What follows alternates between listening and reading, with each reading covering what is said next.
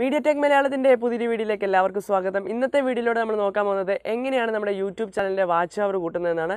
ഇന്ന് ഞാൻ പറഞ്ഞു തരാൻ പോകുന്ന ഈ 5 കാര്യങ്ങൾ നിങ്ങളുടെ YouTube വീഡിയോ എഡിറ്റ് ചെയ്യുമ്പോൾ ശ്രദ്ധിച്ചു കഴിഞ്ഞാൽ വളരെ എളുപ്പത്തിൽ നിങ്ങളുടെ വാച്ച് അവർ കൂടുന്നതായിരിക്കും. അപ്പോൾ അതെങ്ങനെയാണെന്ന് നോക്കാം. അതിനു മുമ്പ് നിങ്ങളുടെ YouTube ചാനൽ ആദ്യമായിട്ടാണ് കാണുന്നതെങ്കിൽ ഉറപ്പായിട്ടും എൻ്റെ ഈ ഒരു YouTube ചാനൽ സബ്സ്ക്രൈബ് ചെയ്യുക, അടുത്തുള്ള ബെൽ ഐക്കൺ കൂടി എനേബിൾ ചെയ്യുക. ഞാൻ YouTubeൽ വീഡിയോസുകൾ അപ്ലോഡ് ചെയ്യുമ്പോൾ തന്നെ നിങ്ങളുടെ ഫോണിൽ നോട്ടിഫിക്കേഷൻ ആയിട്ട് വരുന്നതായിരിക്കും. ഇന്നത്തെ വീഡിയോ എല്ലാവരും സ്കിപ്പ് ചെയ്യാതിരുന്ന് കാണാൻ ശ്രമിക്കുക. കാരണം ഇന്നത്തെ വീഡിയോയുടെ ഞാൻ പറഞ്ഞുതരാൻ പോകുന്ന ഈ 5 പോയിൻറ്റ്സും വളരെ ഇമ്പോർട്ടൻ്റ് ആയിട്ടുള്ള പോയിൻറ്റ്സ് ആണ്.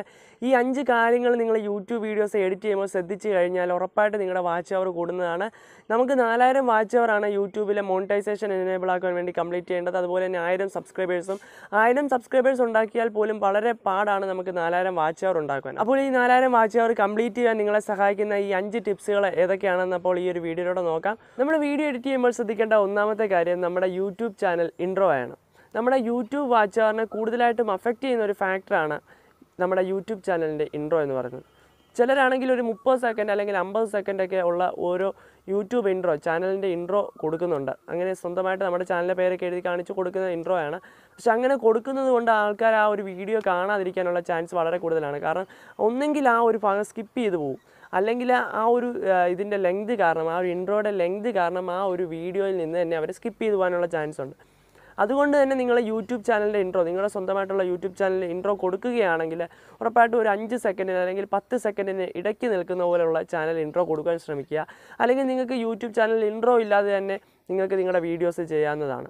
നിങ്ങൾ രണ്ടാമതായിട്ട് ശ്രദ്ധിക്കേണ്ട കാര്യം സബ്സ്ക്രൈബ് ബട്ടണാണ്. നമ്മൾ ചില വീഡിയോസുകൾ കണ്ടിട്ടുണ്ട്, ഒരു 2 മിനിറ്റുള്ള വീഡിയോസുകൾ തന്നെ ഒരു 4 വട്ടം അല്ലെങ്കിൽ 5 വട്ടം സബ്സ്ക്രൈബ് ബട്ടൺ വന്നു പോയിരിക്കുന്ന വീഡിയോസുകൾ. അത് നമുക്ക് തന്നെ ഇറിറ്റേഷനായിട്ട് തോന്നുന്നുണ്ട്. ഒന്നെങ്കിൽ നിങ്ങളുടെ യൂട്യൂബ് വീഡിയോസുകളിൽ തൊട്ട് താഴെയായിട്ട് ഞാൻ കൊടുത്തിരിക്കുന്ന പോലെ ടാഗ് ഫുള്ളായിട്ട് കൊടുക്കുക, സബ്സ്ക്രൈബ് നൗ എന്ന് പറഞ്ഞ് കൊടുക്കുക. അതല്ലെങ്കിൽ നിങ്ങൾ 1-2 വട്ടം, നിങ്ങൾ 5 മിനിറ്റുള്ള വീഡിയോസുകളാണെങ്കിൽ 2 വട്ടത്തിൽ കൂടുതൽ സബ്സ്ക്രൈബ് ബട്ടൺ പോയി വരുന്നതായിട്ട് കൊടുക്കാതിരിക്കും. ഞാനിപ്പോൾ എൻ്റെ ഈ ഒരു വീഡിയോയിലൂടെ കാണിക്കുന്നത് പോലെ സബ്സ്ക്രൈബ് ബട്ടൺ പോയും വന്നിരിക്കുന്നതായിട്ട് ഒരു 3-4 വട്ടം കാണിക്കുമ്പോൾ തന്നെ ആൾക്കാർക്ക് ഇറിറ്റേഷൻ വരും. അവരെല്ലാം ഇറിറ്റേറ്റഡ് ആയിട്ട് നിങ്ങളുടെ വീഡിയോയിൽ നിന്ന് സ്കിപ്പ് ചെയ്ത് പോകും. സംശയമുണ്ടെങ്കിൽ നിങ്ങൾ തന്നെ നിങ്ങളുടെ വീഡിയോ എഡിറ്റ് ചെയ്യുക. എന്നിട്ട് ഈ ഒരു ഞാൻ പറഞ്ഞ പോലെ ഈ ഒരു 4-5 വട്ടം ഈ ഒരു സബ്സ്ക്രൈബ് ബട്ടൺ കൊടുത്തു നോക്കുക. സബ്സ്ക്രൈബ് ബട്ടൺ കൊടുത്തിട്ട് നിങ്ങൾ തന്നെ ആ ഒരു വീഡിയോ കാണുക. നിങ്ങൾക്ക് തന്നെ അത് ഒരു ഇറിറ്റേഷനായിട്ട് തോന്നും.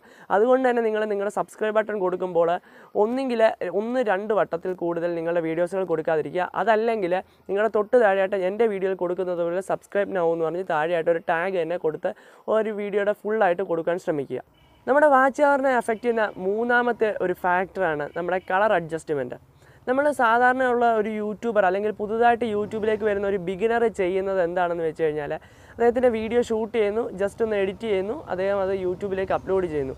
കളർ അഡ്ജസ്റ്റ്മെൻറ്റ് അദ്ദേഹം നോക്കാറില്ല. നമ്മൾ അപ്പോൾ ശ്രദ്ധിക്കേണ്ട കാര്യമാണ് കളർ അഡ്ജസ്റ്റ്മെൻറ്റ്. മൂന്നാമതായിട്ട് നമ്മൾ വീഡിയോ എഡിറ്റ് ചെയ്യുമ്പോൾ ശ്രദ്ധിക്കേണ്ട കാര്യമാണ് നമ്മുടെ കളർ അഡ്ജസ്റ്റ്മെൻറ്റ്. ആവശ്യത്തിനുള്ള വീഡിയോയ്ക്ക് ബ്രൈറ്റ്നസ് ഉണ്ടോ, അതുപോലെ തന്നെ സാച്ചുറേഷൻ ഉണ്ടോ, കോൺട്രാസ്റ്റ് ഉണ്ടോ എന്നൊക്കെ നിങ്ങൾ നോക്കിയതിന് ശേഷം അത് ചെറുതായിട്ടൊന്ന് അഡ്ജസ്റ്റ് ചെയ്ത് കൊടുക്കുക. അപ്പോൾ ഓവറായിട്ട് കളർ അഡ്ജസ്റ്റ് ചെയ്താലും അത് ആൾക്കാർക്ക് ഇറിറ്റേഷനാണ്. കളർ ഒട്ടുമില്ലെങ്കിലും ആൾക്കാർ അതിൽ കാണില്ല. അപ്പോൾ നിങ്ങളൊരു മീഡിയം ലെവലിൽ നിങ്ങളുടെ വീഡിയോസുകൾ ഒന്ന് കളർ അഡ്ജസ്റ്റ് ചെയ്യാൻ ശ്രമിക്കുക. നമ്മൾ വീഡിയോ എഡിറ്റ് ചെയ്യുമ്പോൾ ശ്രദ്ധിക്കേണ്ട നാലാമത്തെ കാര്യം സൗണ്ട് അഡ്ജസ്റ്റ്മെൻ്റ് ആണ്. നമ്മുടെ വീഡിയോയ്ക്ക് എത്ര ക്വാളിറ്റി ഉണ്ടെങ്കിലും, വിഷ്വൽ ക്വാളിറ്റി എത്ര ഉണ്ടെങ്കിലും നമ്മുടെ സൗണ്ട് ക്വാളിറ്റി പോരാ എങ്കിൽ ആൾക്കാർ നമ്മുടെ വീഡിയോ ഇരുന്ന് കാണില്ല. അതുപോലെ തന്നെ നമ്മുടെ വിഷ്വൽ ക്വാളിറ്റി പോരാ, പക്ഷേ നമ്മുടെ സൗണ്ട് ക്വാളിറ്റി ഇച്ചിരി കൂടെ കൊള്ളാമെങ്കിൽ ആൾക്കാർ നമ്മുടെ വീഡിയോ ഇരുന്ന് കാണും. അപ്പോൾ നമ്മൾ ശ്രദ്ധിക്കേണ്ട മെയിൻ ഒരു ഫാക്ടർ തന്നെയാണ് സൗണ്ട് ക്വാളിറ്റി എന്ന് പറയുന്നത്. സൗണ്ട് ക്വാളിറ്റി അല്ലെങ്കിൽ സൗണ്ട് അഡ്ജസ്റ്റ്മെൻറ്റ് എങ്ങനെ ചെയ്യാമെന്ന് വെച്ച് കഴിഞ്ഞാൽ ആൾക്കാരുടെ ചെവിയിലേക്ക് തുളച്ച് കയറുന്ന സൗണ്ടിലേക്ക് ആ ഒരു വീഡിയോയുടെ സൗണ്ട് കൊടുക്കാതിരിക്കുക. നിങ്ങൾ വീഡിയോ എഡിറ്റ് ചെയ്യുന്ന സമയത്ത് നിങ്ങൾ ആ ഒരു സൗണ്ട് മീഡിയം ലെവലിലേക്ക് സെറ്റ് ചെയ്ത് കൊടുക്കുക. ഒരു മിനിമം ആൾക്കാർക്ക് കേൾക്കാവുന്ന രീതിയിൽ, എന്നാൽ ഓവറാകാത്ത രീതിയിൽ സെറ്റ് ചെയ്ത് കൊടുക്കാൻ ശ്രമിക്കുക. അതുപോലെ തന്നെ ഈ ഒരു സൗണ്ട് ഓവറായി കഴിഞ്ഞാൽ പ്രശ്നം എന്താണെന്ന് വെച്ച് കഴിഞ്ഞാൽ നിങ്ങൾക്ക് ബാക്ക്ഗ്രൗണ്ട് നോയ്സ് ചെറുതായിട്ടേ ഉള്ളെങ്കിലും അത് ഇച്ചിരി കൂടെ വലുതായിട്ട് നമുക്ക് കേൾക്കുവാൻ സാധിക്കും. അതുപോലെ തന്നെ നിങ്ങളുടെ സൗണ്ട് ഭയങ്കര ഇറിറ്റേറ്റഡ് ആയിട്ട് ആൾക്കാർക്ക് തോന്നും. സൗണ്ട് അഡ്ജസ്റ്റ്മെൻറ്റ് നമ്മുടെ വാച്ച് അവറിനെ മെയിനായിട്ട് അഫക്റ്റ് ചെയ്യുന്ന ഒരു ഫാക്ടറാണ്. നമ്മുടെ സൗണ്ട് ഇറിറ്റേറ്റഡ് ആയിട്ട് തോന്നിക്കഴിഞ്ഞാൽ ആൾക്കാർ നമ്മുടെ വീഡിയോയിൽ നിന്ന് സ്കിപ്പ് ചെയ്ത് പോകും. നമ്മൾ വീഡിയോ എഡിറ്റ് ചെയ്യുമ്പോൾ ശ്രദ്ധിക്കേണ്ട അഞ്ചാമത്തെ കാര്യം ബാക്ക്ഗ്രൗണ്ട് മ്യൂസിക്കാണ്. ഇതിനെ നിങ്ങൾ ചെറുതായിട്ട് കാണരുത്. കാരണം എല്ലാവരും ചോദിക്കുന്നത് ബാക്ക്ഗ്രൗണ്ട് മ്യൂസിക്കൊക്കെ ആഡ് ചെയ്യുന്ന വലിയ കാര്യമാണോ, അത് നമുക്ക് എങ്ങനെ വേണമെങ്കിലും ആഡ് ചെയ്യാമല്ലോ എന്നാണ്.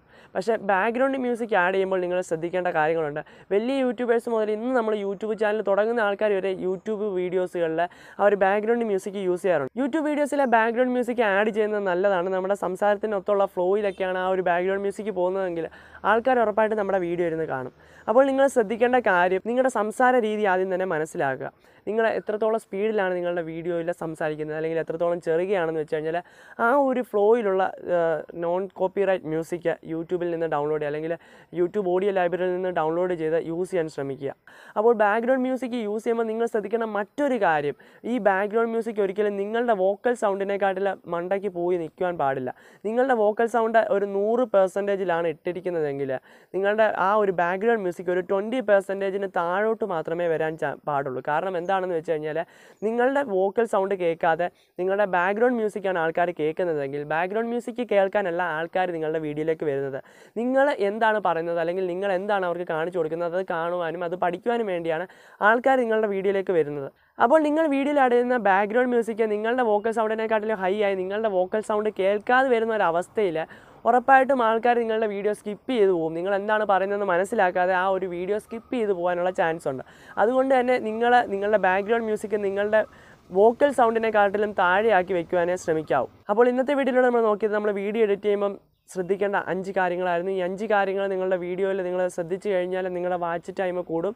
ആൾക്കാർക്ക് ഇറിറ്റേഷൻ കുറഞ്ഞു കഴിഞ്ഞാൽ, ആൾക്കാർക്ക് ഇറിറ്റേഷൻ ഇല്ലാതെ ആയി കഴിഞ്ഞാൽ ആൾക്കാർ നിങ്ങളുടെ വീഡിയോ ഫുള്ളായിട്ടിരുന്ന് കാണും. അതുകൊണ്ട് തന്നെ നിങ്ങൾ ഈ ഒരു കാര്യങ്ങൾ ശ്രദ്ധിക്കുക. നമ്മൾ യൂട്യൂബിൽ സക്സസ് ആകാൻ വേണ്ടിയാണ് വരുന്നത്. അപ്പോൾ ഈ ഒരു കാര്യങ്ങളൊക്കെ ശ്രദ്ധിച്ച് നമ്മൾ മുന്നോട്ട് പോയി കഴിഞ്ഞാൽ ഉറപ്പായിട്ട് നിങ്ങൾക്ക് യൂട്യൂബിൽ സക്സസ് ആകുവാൻ സാധിക്കും.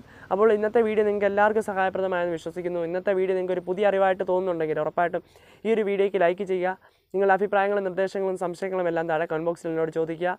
തുടർന്നും ഇതുപോലുള്ള വീഡിയോസുകൾ നിങ്ങളെ തേടി എത്തുവാൻ വേണ്ടി ഈ ഒരു ചാനൽ സബ്സ്ക്രൈബ് ചെയ്യുക. അടുത്തുള്ള ബെല്ലൈക്കൺ കൂടി എന്നെ ചെയ്യുക. പുതിയൊരു വീഡിയോയിലൂടെ കാണുന്നിടം വരെ സൈനിങ് ഓഫ്, സിജിൻ ദേവസ്യ.